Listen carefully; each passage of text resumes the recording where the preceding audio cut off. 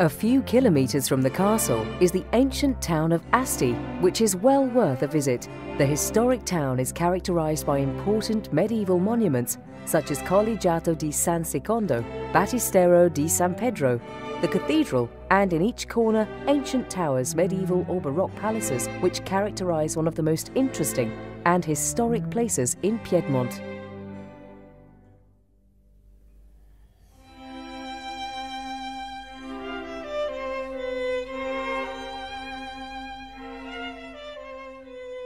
The Asti Paio, a horse race, the most ancient in Italy, takes place every year on the third Sunday of September, while in the second weekend of the same month there's the Festival delle Sagre, which offers the largest open-air restaurants with dozens of traditional specialities. On Sunday mornings, there's a spectacular parade with hundreds of characters who perfectly reenact the country life activities of past centuries.